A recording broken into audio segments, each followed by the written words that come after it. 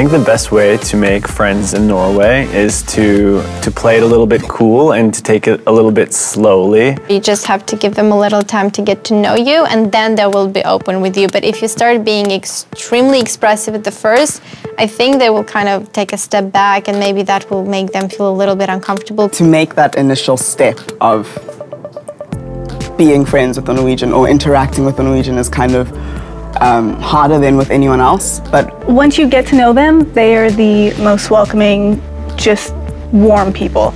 You don't get to know people by just seeing them. The easiest way is to do something with them, and most Norwegians love to hike or discover the nature.